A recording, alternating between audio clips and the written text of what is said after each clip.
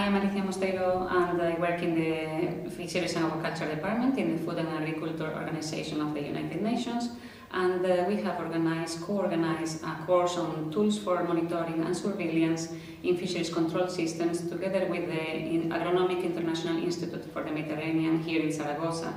And we have organized this course because we believe monitoring, control and surveillance is very important in the fisheries management process. And why is this? Well, in order to achieve sustainable fisheries for the long-term conservation of the resources, for the use for present and future generations, we need to establish a sound management system based on scientific advice. And in order to be able to understand whether the rules set in this management system are followed or not by the sector, we need to implement a monitoring, control and surveillance system. And this is why it is so important to understand that the efficiency of the whole set of rules is also laying on the efficiency of this control system. So, in order to adapt to the changing times, traditional MCS or monitoring, control and surveillance methods have been evolving from the traditional ones, which include inspectors and patrolling at sea or at land, air surveillance, and other methods like vessel monitoring systems, the famous VMS, and others. We have expanded to other technologies and methodologies in order to cover other fleet segments that were not so well followed before. For example, now for small-scale fisheries, there are other technologies such as applications developed for cell phones, for smartphones, which help locate the activities of this segment of the fleet. Also, drones are being used lately. As well, for the industrial part of the fleet, there are other techniques such as optical and synthetic aperture radar images from the satellites that are combined with the vessel monitoring systems, with the location of the fish, of the vessels, and produce an indication of possible illegal activities. There are other techniques as well, such as electronic reporting or remote electronic monitoring with video cameras on board.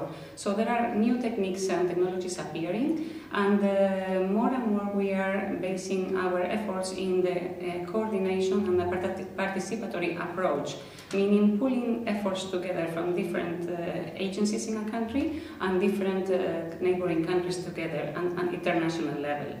So, in this respect, what is the role of FAO? FAO has several roles. One of them is to provide guidance, technical guidance to the member states through developing best practice guidelines and other types of documents that help the member states to implement their national and regional systems. Also, we provide capacity development for these member states that are in need and requested to FAO, and also the FAO has a role in developing international instruments and tools to monitor the fleets and fight against the illegal, unreported and unregulated fishing, which is very detrimental and is rising nowadays. And for example, FAO in this regard has developed an international plan of action to prevent, deter and eliminate illegal, unreported and unregulated fishing, which is called the IPOA. In IPOA IOU, it's called in terms of acronym, and underneath which this international plan of action indicates the responsibilities of all states in fighting illegal, unreported and unregulated fishing. The responsibilities of the flag state, the port state, the coastal state and the market state.